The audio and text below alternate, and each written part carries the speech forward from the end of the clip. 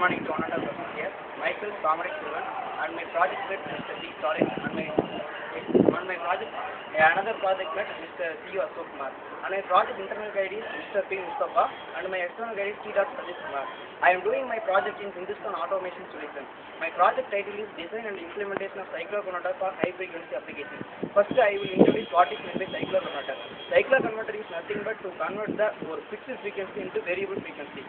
For what purpose the cyclo-converter will be used for means, it can be used for high frequency applications. It will be used for an induction heating. For example, in our house, we will use an induction stove, but it cannot maintain a constant frequency. In our project, we will use to maintain a fixed frequency for the last purpose system. In our project, cyclo-converter, we will use in an existing system. We can put system existing on the proposed system.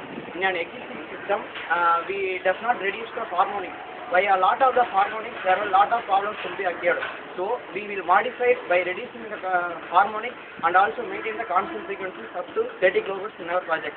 So my another brief explanation is my project mate will going to explain. I am Ashok Kumar. Generally, cyclo-converter is used to convert fixed frequency to variable frequency. But in our project, from the comparison, when compared to the existing system, the proposed system is going to increase the frequency up to 30 kHz. These are the kits.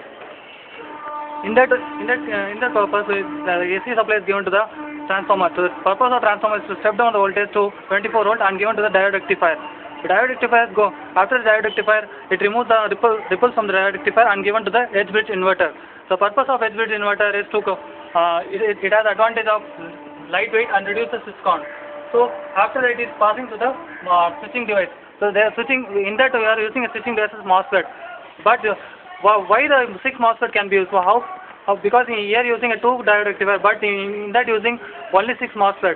So the configuration of 6 MOSFET is 2 into n plus 2. So in that purpose we are getting only 2 outputs. So 2 into 2 plus 2 means 6 MOSFET can be used. So these are the 6 MOSFET, and output can be get from that. The output means so one and this output can be obtained as a 40% of duty cycle, and this should be the 50% of duty cycle. So after that, these are the switching circuit, and control circuit can be obtained by PIC microcontroller. The purpose of control circuit is to control the signal from the input signal and given to the output without any distortion. In our project, by another benefit is by giving only single input, but it will obtain a 2 output. Is another basic quality of our project. In our project, in a kit, we are using a single phase cyclo-converter. In that single phase cyclo-converter, we will give a 24 volt and it will maintain a 12 volt, but it can maintain the frequency up to 30 kHz. So in our simulation result, we will show on laptop.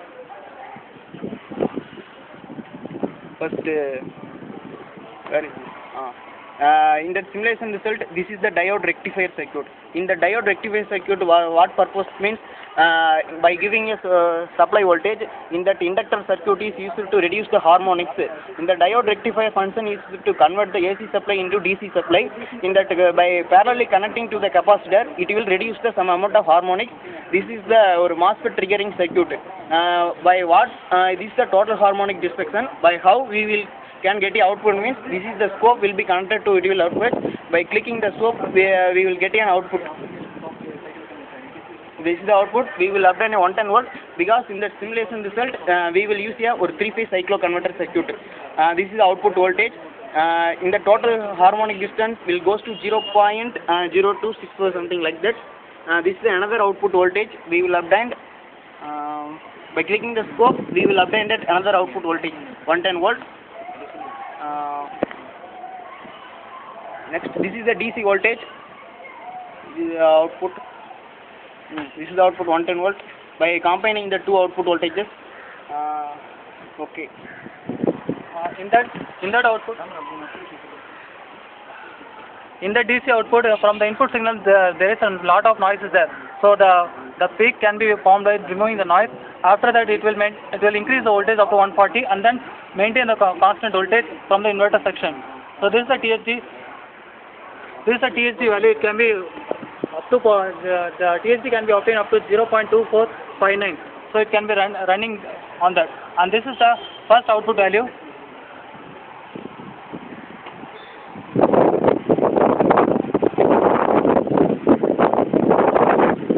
This is the output voltage at a duty cycle of 50%, and which can be connected from this one, and this one. And second voltage is 40% of duty cycle, which can be same as that of duty cycle of 50% without any harmonic distortion. So harmonic distortion should be reduced, but it's a negligible value. And next one is the logic design of gate pulse. The logic design of gate pulse is for Q1 and Q2. This is the logic design. For Q1 and Q2, this is the logic design. Because the Q1 has on means the Q2 should be off. So Q2 must be complement of Q2. So next one is the Q.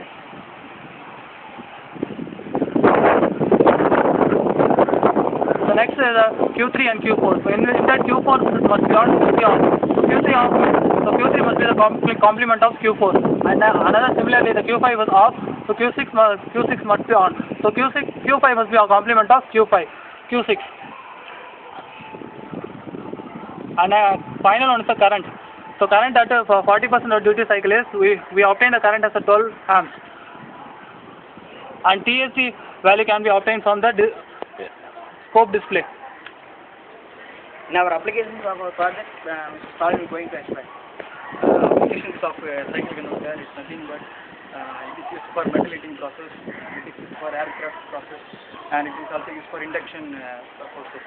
The main important thing of this project is used to maintain the frequency at 30 kHz. Thank you.